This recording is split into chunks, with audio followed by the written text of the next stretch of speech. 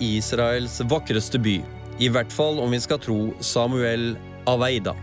Han vokst opp her, araber, pastor i en av landets største og eldste messianske menigheter i Israel.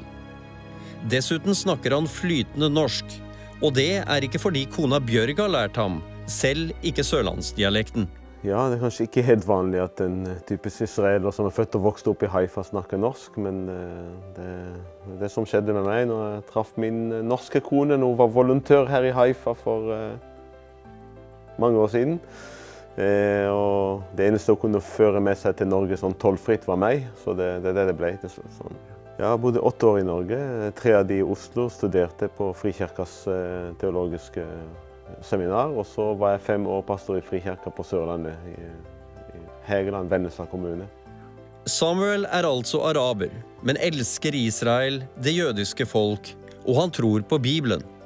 Blant de som velsignet å være født i en kristen familie, kristen arabisk familie. Men de aller fleste kristne araber i Israel jo ikke kristne i den forstand at de tror på Jesus. De like kristne som Norge kristent. Men mine foreldre begge to var kristne eller troende, som vi kaller det i Israel.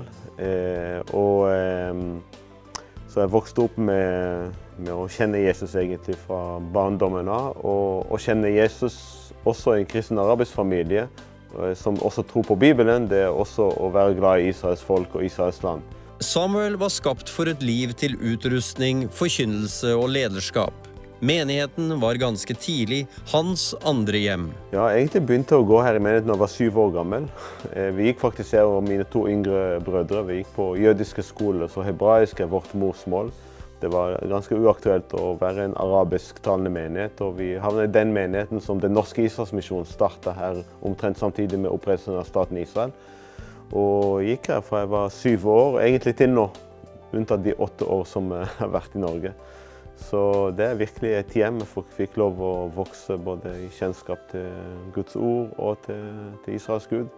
På en annen kant av verden, i Vennesla på Sørlandet, trådde Bjørg sine barneår. Men allerede i 1976 fikk hennes far Reidar Skaio jobb på Grimerud gård på Hedmark, hovedbase for ungdom i oppdrag.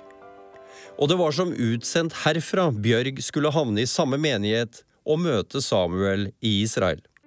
Det var et samarbeid med Ungdom i oppdrag og Israelsmisjonen, så de hadde sendt 2 personer året før, så nå skulle hun ene slutte, så de spurte meg om jeg kunne være med, rett og slett.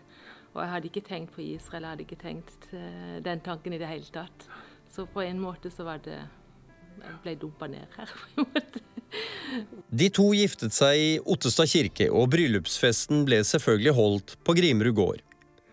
Da Samuel var ferdig lært og tjenestegjort i Norge, ble han kalt til å være pastor i menigheten sin, ELIAS HUS, på norsk ELIAS HUS. Samuel, Bjørg og de 3 barna sa ja til henvendelsen og fant seg fort til rette i Haifa, og ikke minst arbeidet i menigheten. Menigheten ble grunnlagt av Israelsmisjonen og med håndfull holocaust-overlevende jøder som trodde på Jesus når de var i Øst-Europa og overlevde Hitler.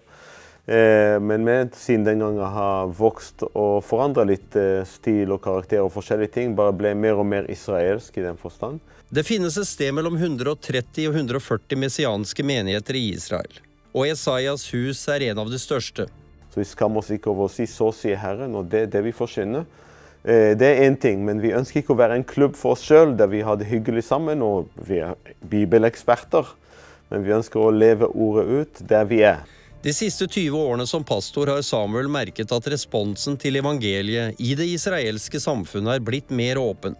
Altså, det ingen tvil at Israel blitt mye mer åpent. Altså, det mye lettere. For å si det sånn, mine barn hadde det lettere på videregående skole å fortelle deres venner om Jesus enn jeg hadde det. Og jeg var også veldig bevisst kristen, men de langt modigere enn jeg noen gang vært. Bjørg har funnet sitt land, sin menighet og tjeneste. Hun trives her. Det veldig ok land å bo i. Folk vennlige og liksom, altså, du har jo forskjellige mentaliteter, og du har der pushe-greiene, men likevel så du godtatt her. Og ifølge hennes mann altså Haifa den aller beste byen å slå seg ned i.